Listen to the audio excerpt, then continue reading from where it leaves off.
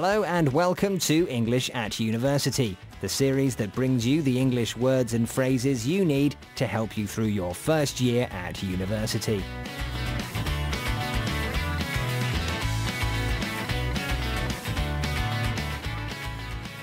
We're going to follow new student Mary, who's about to begin her first year of study abroad at the University of Studies. That's the UK's 32nd best university. She's been offered a place to study for a degree in business. It's a great opportunity for her, but her mum and dad are sad to see her go. And she's flying to London today. London in the UK. Yes, she's done very well. I'm so proud of her.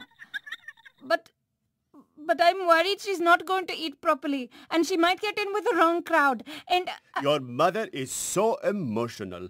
It's the opportunity of a lifetime for you, Mary. Make the most of it. Forget about us. We'll be fine. Forget about who?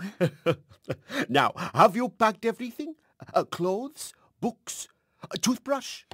Sorry about that. That was your grandma on the phone. She says good luck and send her a postcard from Paris. I think she meant London. She also said, don't do anything I wouldn't do. What? It's a joke. She learnt it from her English friends. It means have a good time and don't get into trouble. Now, have you packed everything?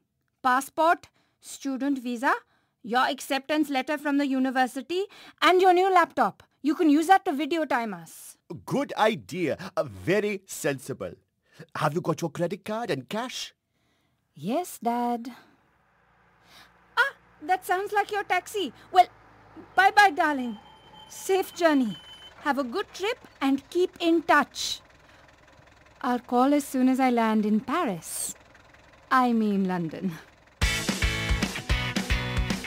It can be scary leaving home for the first time, but Mary seems quite cool and calm about it, even though her mum's getting a bit mushy. She's getting quite sad and emotional. While Mary says her final goodbyes, let's go over the words of encouragement you can give to someone who's leaving home for the first time. I'm proud of you. It's the opportunity of a lifetime. Don't do anything I wouldn't do. Make the most of it. Safe journey. Keep in touch. To practice these phrases and learn some more like this, visit us at bbclearningenglish.com. Now, back to Mary, and her dad's looking a bit tearful. He's a big softy, really. That means he gets emotional very easily. Dad, are you okay? Bye, Mary. I love you. Bye, Mary. Bye. Oh no, look. She's left her good luck teddy bear behind. Come on, Dad, you'll be fine. So, Mary is off to the UK to study. In the coming weeks, you'll hear how she gets on, dealing with university life, studying, and eventually taking her exams. And I'll be here with some English words and phrases to help her on her way. So join me again soon for English at University. Bye!